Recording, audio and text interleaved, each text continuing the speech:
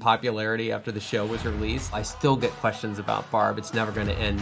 She's going to haunt me for the rest. 10 Stranger Things Season 4 theories that make total sense. There's currently no release date for Stranger Things Season 4, but that hasn't stopped fans from wildly speculating about what might happen to all. Stranger Things 3 gave fans iconic 80s fashion, an incredible soundtrack, and an emotional ending. It also gave us plenty to think about ahead of Season 4. Hey everyone, and welcome back to Celeb Mania. Today we are going to be talking about the top 10 Stranger Things Season 4 theories that make total sense. Make sure you stay until number 1, as you don't want to miss the most interesting and amazing theory in Stranger Things that's completely sensible. Number 10. Hopper may be a clone. Stranger Things fans knew Jim Hopper didn't really die in the Season 3 finale, and they were proven right when the Season 4 teaser revealed that Hawkins' erstwhile sheriff had indeed survived that explosion, but he was now being held as a prisoner in Russia.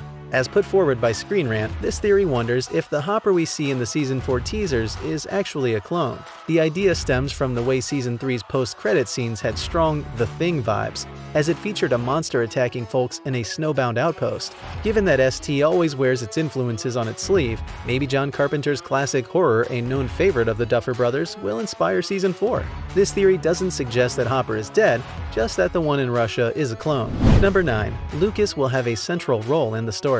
Season 1 was heavily focused on Mike and him leading his friends to find Will and begin his relationship with Eleven. Season 2 was heavily focused on Will and dealing with his trauma of being stuck in the Upside Down and being attacked by the Mind Flayer. Season 3 didn't quite focus on anyone specifically like that, but Dustin did lead his own storyline, so you could call it the Dustin season. It's time for Season 4 to focus on Lucas. The character was at his most enjoyable in Season 3. Being an international setup for Season 4, focusing is heavily on him. How exactly will Season 4 focus on Lucas? It's hard to say exactly, but whatever the new supernatural occurrence is in Hawkins ends up having a direct effect on him. Number 8. All the main kids will be in the 9th grade.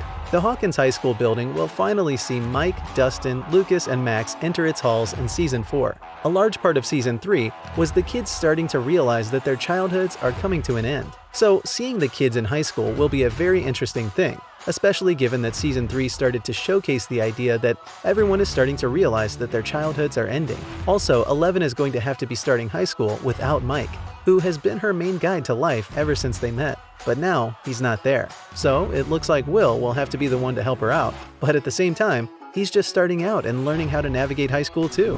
Number 7. The bad men from Season 1 will be coming back. Season 4 looks to be going back to a more Season 1 sort of style, in a lot of ways. One of which is that it looks like a lot of the same antagonists that our characters faced in Season 1 will be coming back in Season 4. First up, in the Season 3 finale post-credit scene, we saw that the Russians have a Demogorgon, and it is obvious that the Russians will still be an antagonist force in Season 4. Not just that, the main antagonist character in Season 1, besides the Demogorgon, was Dr. Brenner. He was seemingly killed at the end of Season 1, but Season 2 teased the idea of him still being alive. Still out there somewhere. Number 6. More people with powers will be revealed. The most controversial part of all of Stranger Things was the episode that focused solely on 11 interacting with 8, another girl who was experimented on by Hawkins' lab and had powers.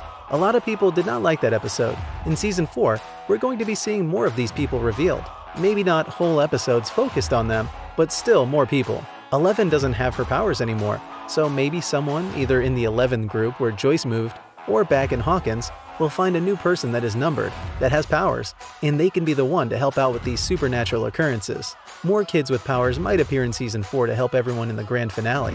Number 5. Season 4 will feature 2 ongoing storylines. Season 1 had 3 storylines going on with everyone investigating the disappearance of Will in their own way. Season 2 was pretty centrally focused, with some characters going off on their own thing at times. And Season 3 had 4 concurrent storylines.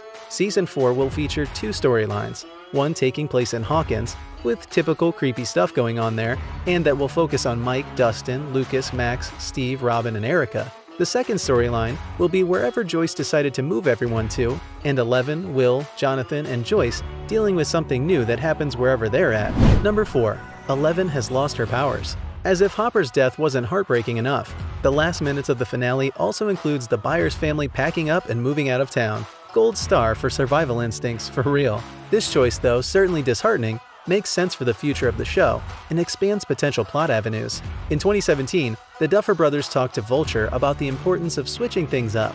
A new location would save the show from falling into a rut, especially since it seems Elle has lost her powers, or they are lying suspiciously dormant. This may be a convenient time to revisit her siblings. Though Season 2's 7th episode, The Lost Sister, polarized viewers, the Duffer brothers have irreversibly introduced the idea that more subjects of the Hawkins lab experiments exist. If the Russians have a Demogorgon, perhaps that means they've enlisted the help of Elle's siblings to open the gate.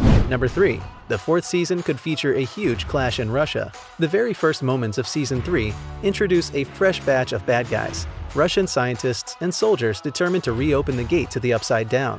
A language book broke down the word Kamchatka and means stretching and exploding terrain. Another source explains how the name could derive from the land's native people, whose name translates to Men of the Far End. This could lend credence to the theory that the Russians have created or will create a portal between Hawkins and Russia. The showrunners could tie the Season 4 plot into a real historical event. The possible 4th season could feature a huge clash in Russia that could even rival the Battle of Starcourt, or the gate could finally be closed and obliterated for real this time in the explosion.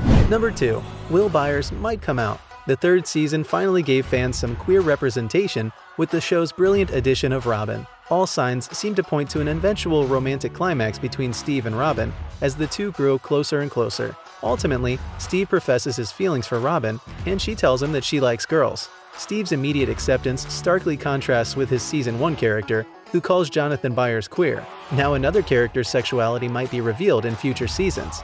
Mike and Will butt heads, leading Mike to retort, "It's not his fault you don't like girls." Both boys stop in their tracks, seeming to let the more significant meaning in those words sink in. But there is evidence that could refute this, as Wolfhard told The Hollywood Reporter that there were different variations of the line. "It's not his fault if you don't like girls yet." He doesn't even know if it had to do with Will's sexuality. He thinks Mike was just mad. It's all up to the Duffers and what they want to do.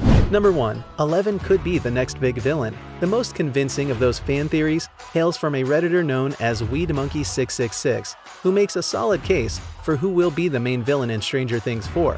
It's 11, and the idea behind it is pretty plausible. In the argument, the Redditor points out that both Will and Billy were possessed by the Mind Flayer in previous seasons through physical contact, while Will is in the Upside Down in Season 1 and Billy via a bite in Season 3. Then, towards the end of Season 3, 11's body is also attacked by the monster, and a bit of the creature gets stuck in her leg, which she seemingly rips out via her telekinetic powers. Afterward, however, her powers are inaccessible. Perhaps she exhausted them? Or maybe it's something else. What if, WeedMonkey666 postulates, this means that 11 is now infected and could potentially be controlled by the Mind Flayer. It could control her as it did with Billy, Will, and the Flayed, to eventually destroy her or use her to get more control.